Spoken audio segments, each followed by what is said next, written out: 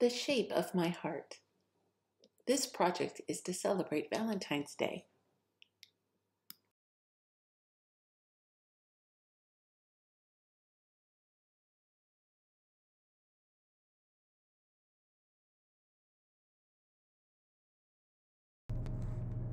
The materials you'll need today is a white piece of paper, 9 by 12, a pencil, scissors, a glue stick, crayons, and 3 sheets of colored paper.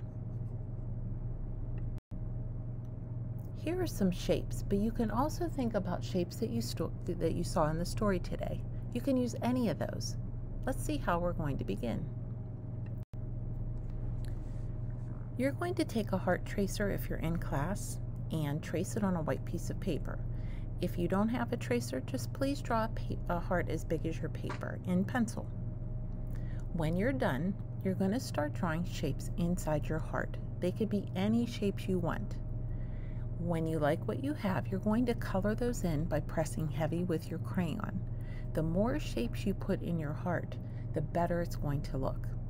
And when you're done, go ahead and cut it out. Please throw away your garbage if you haven't done so already before you begin the next step.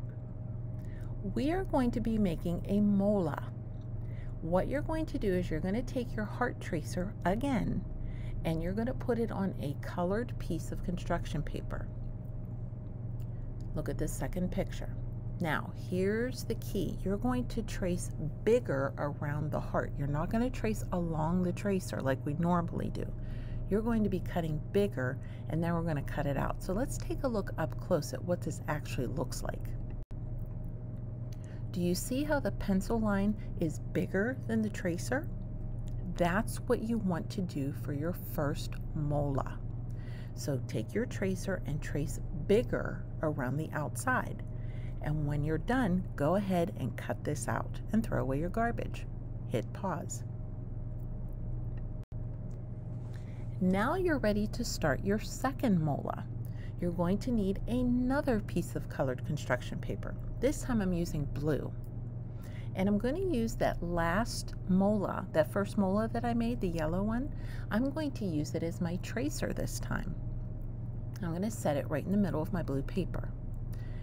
Once I'm done, I'm going to go around it bigger like I did the first time. So now this blue heart's going to be even bigger than the yellow heart. And when I'm done, I'm going to cut it out. Let's take a look at what it looks like when we're finished. Do you see how the yellow heart is smaller and the blue heart is bigger?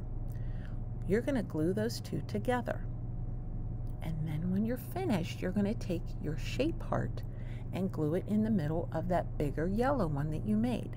So you have your shape heart, your first mola, and your second mola. And you are done.